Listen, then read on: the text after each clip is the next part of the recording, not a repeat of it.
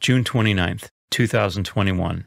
Solemnity of Saints Peter and Paul, Apostles, Mass during the day.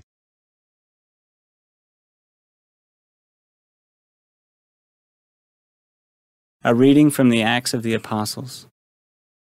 In those days, King Herod laid hands upon some members of the church to harm them.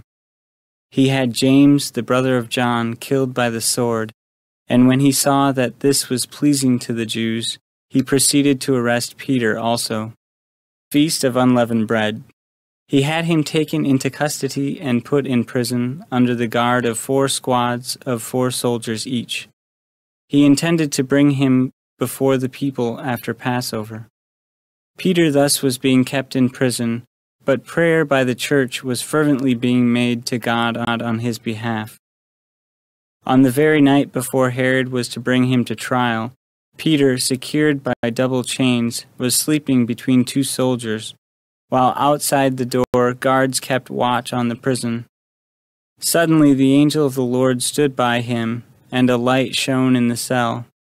He tapped Peter on the side and awakened him, saying, "Get up quickly." The chains fell from his wrists. The angel said to him, "Put on your belt and your sandals." He did so. Then he said to him, "Put on your cloak and follow me." So he followed him out, not realizing that what was happening through the angel was real. He thought he was seeing a vision.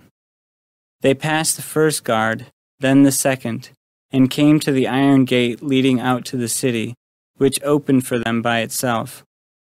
They emerged and made their way down an alley, and suddenly the angel left him. Then Peter recovered his senses and said, "Now I know for certain that the Lord sent his angel and rescued me from the hand of Herod and from all that the Jewish people had been expecting. The word of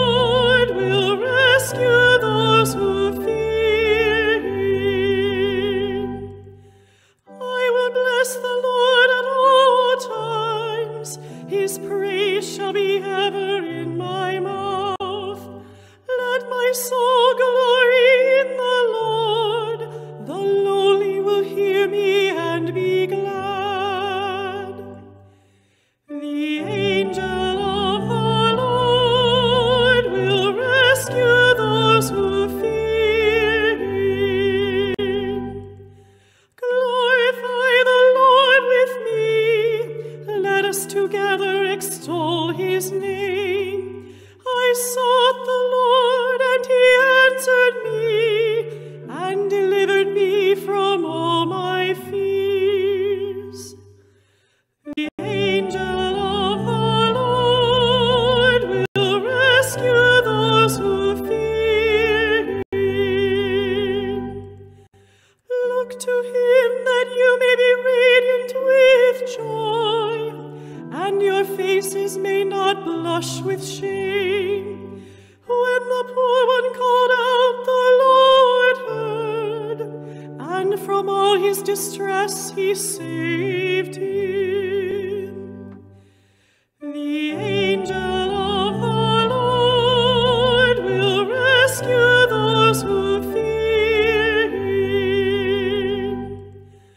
The angel of the Lord encamps around those who fear him and delivers them.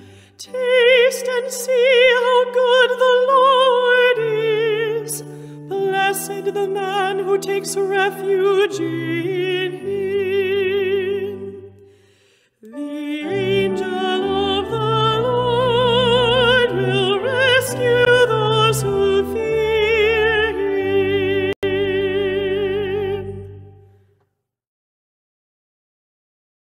A reading from the second letter of St. Paul to Timothy. I, Paul, am already being poured out like a libation, and the time of my departure is at hand. I have competed well. I have finished the race. I have kept the faith. From now on the crown of righteousness awaits me, which the Lord, the just judge, will award to me on that day, and not only to me, but to all who have longed for his appearance. The Lord stood by me and gave me strength, so that through me the proclamation might be completed and all the Gentiles might hear it. And I was rescued from the lion's mouth. The Lord will rescue me from every evil threat and will bring me safe to his heavenly kingdom. To him be glory forever and ever. Amen. The word of the Lord.